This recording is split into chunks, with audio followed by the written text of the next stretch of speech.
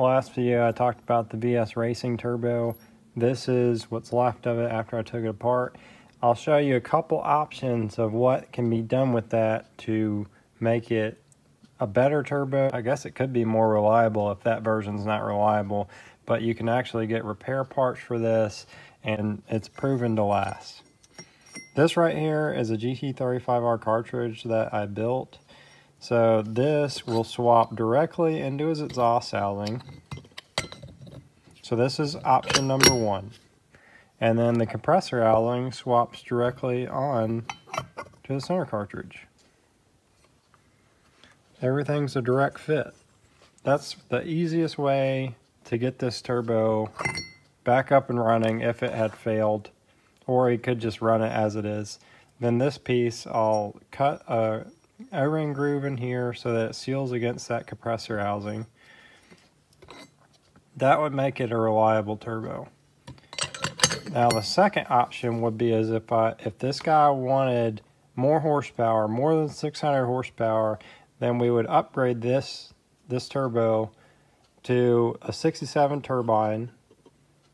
Stock is 62.3 or 62.35. We would go to 67 by 74, and then the compressor wheel, we would upgrade that to a 67.43. This compressor wheel is a direct fit for the precision compressor housings. You would need a TO4E plate. The one on this one is a TO4S plate. The TO4S plate fits directly in this compressor housing that was removed from this turbo.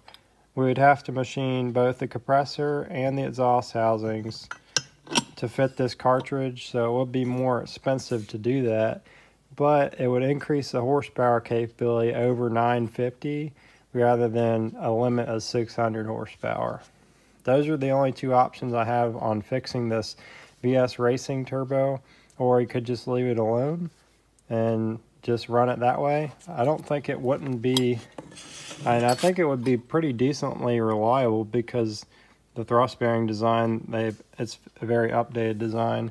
This is a compressor housing that we have for these cartridges too. So this is the same thing as that. Well, besides that anti-surge style. This is a ball bearing cage out of a Garrett GT35R, actually a GTX35R. This is the style cage that would be in the turbo that we would replace in this turbine housing, rather than the two journal bearings. So that would be dual ball bearing, ceramic balls.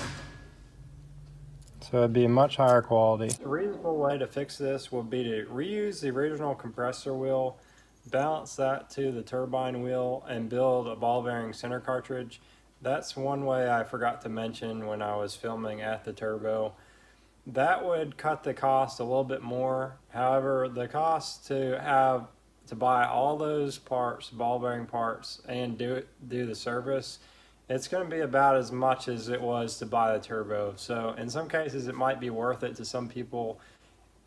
The reason being is it's just because ball bearing parts are just a lot more expensive than journal bearing parts. Thanks for watching this video. I'll leave some links to the cartridges we sell for this. They just have the cast wheel. If you do want us to do a service to a turbo like this, I'll leave our contact information in the description box.